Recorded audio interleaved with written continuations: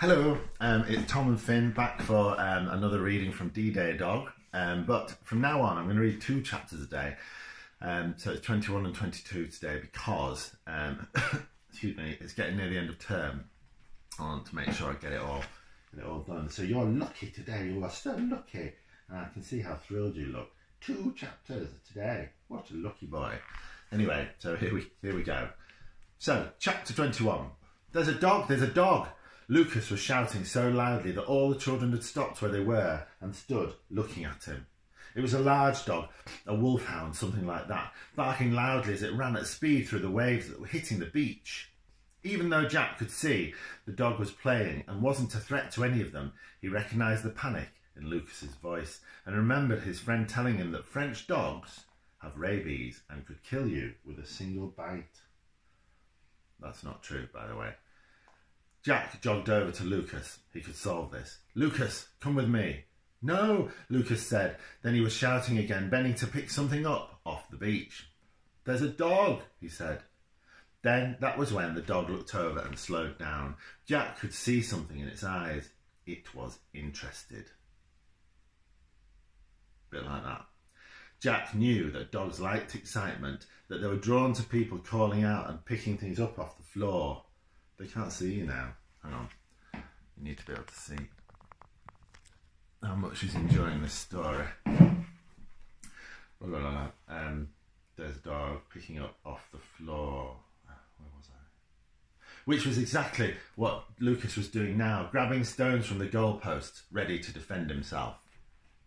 So now the dog was coming, veering towards them, inquisitive. Whatever sort of game this small boy was going to play, the dog wanted to join in. And as the dog raced towards them, Lucas began to throw stone after stone at it. That was when Jack heard Cassandra scream, "Stop! Don't hurt the dog!"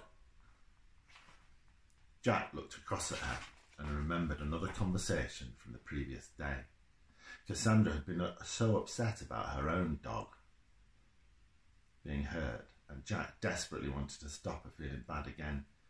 So Jack lunged at Lucas, pushing him to the floor. Then he grabbed one of the sticks they'd been using as a goalpost and stood over his friend, drawing it back. "Stop it!" Jack yelled at Lucas, standing frozen in his attack position. Jack never intended to hit Lucas. He just wanted to scare him, to make him stop throwing stones at the dog. An arm came around Jack and snatched the stick from his hand. Jack turned round to see a pair of angry eyes. Mr. Salah. Then Jack looked back down at Lucas and saw how he was lying on his side, arms over his head, legs pulled up to his stomach, his mouth wide open, and a terrible scream coming out of it. The rest of the class were led quickly to the bus by Mrs. Mace and Mr. Thompson. Lucas was with Miss Carn, but Mr. Salah kept Jack back. Away from the others. Jack noticed that the driver was watching them, smoking his cigarette, leaning against the side of the bus. "I know things are difficult at home," said Jack. Mr. Salah said, "I know that, and I've been really pleased so far with how you're coping with this trip, but this? Why would you do that? I just don't understand." Jack shrugged. "I need to know why, Jack," Mr. Salah said. "This is serious. You pushed him over. If you'd hit Lucas with that stick, you could, well, I don't know what." Jack knew what this was. It was Mr. Salah giving him a chance to explain what he'd done. You're going to fall off if you're not careful. This is fun. Finn. Everyone's watching. Look. There. They're watching us. Just relax for a bit longer. Good boy. What a good boy you are. Very good. Sorry. Giving him the chance to explain what he'd done. And if Jack told him that Cassandra had opened up her life in Syria and that she was upset about her dogs, Mr. Salah might understand. Jack might even avoid punishment, but Cassandra had been very clear. Jack was not to tell anyone about their conversation. Do you think I need to change my reading style anyway? So I'm going to read it to you now. He's there listening. Jack, Mr. Salah said, his voice less patient now. Why did you do it? There was a reason, Jack said. What is it then? Mr. Salah frowned. Was it to do with the beach? I mean, Jack, this is where men fought and died so we could be free. So we don't have to fight. So we wouldn't have to fight. Do you understand how your behaviour might have upset people here? Jack stared out to the sea. I do, he replied. So why? Mr. Salah pressed. Jack didn't answer. He just stared out at the sea, squinting into the light. The waves were breaking in lines on the beach. Jack tried to imagine soldiers coming through the waves, falling one after the other. A great tide of bodies. One last time, Jack. Why did you do it? Mr. Salah asked. I have to know how to respond to this, and you can help me. But if you can't give me a good answer, then there will have to be repercussions. I can't say. Jack shrugged.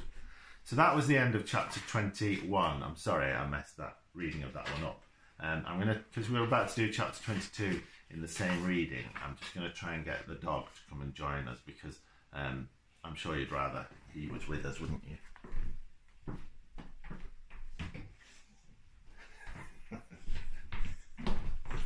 Got him.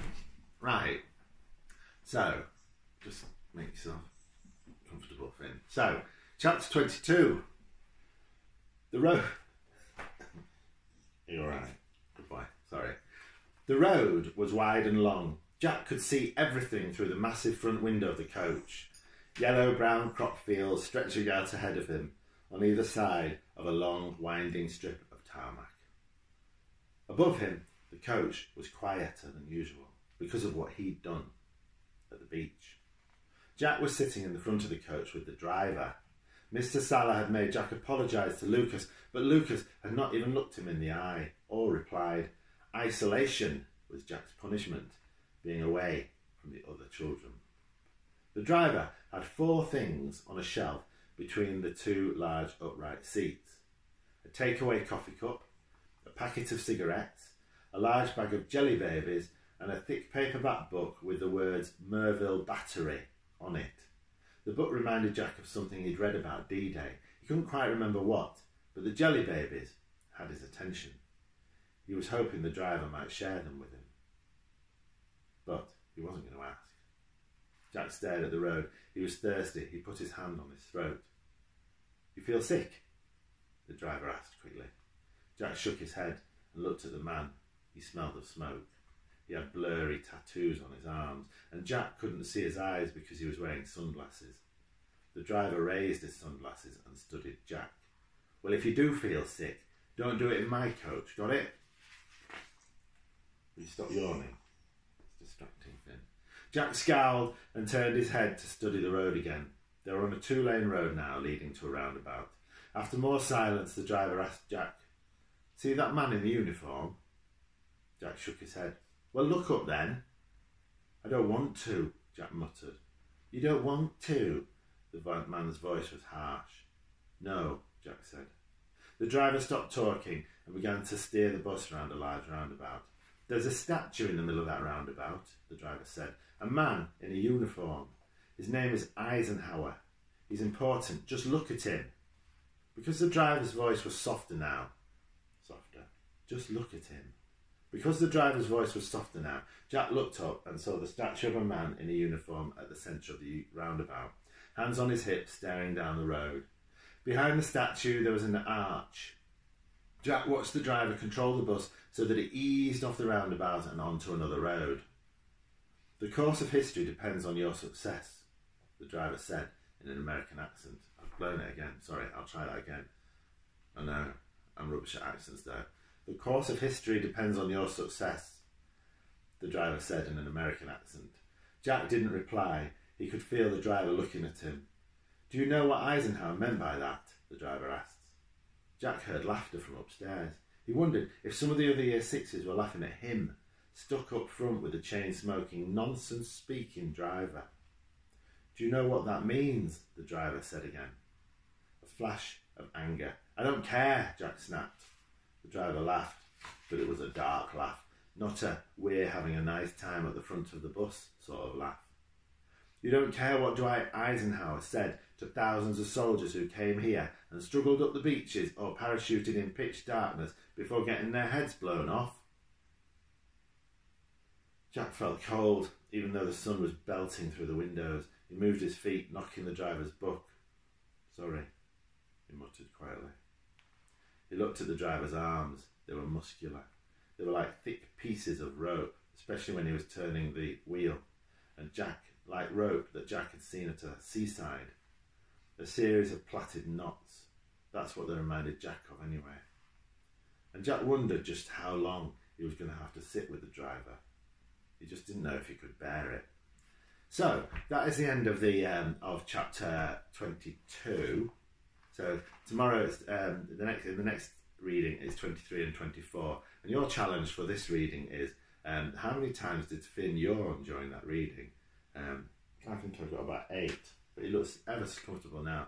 Unfortunately, I have to switch the video off, so he's going to have to become comfortable down there. Thank you for listening, and so next week I think there'll be 5 readings, 5 videos. Each will have 2 chapters on, and I aim to finish by Friday the 10th. Okay, thank you for listening.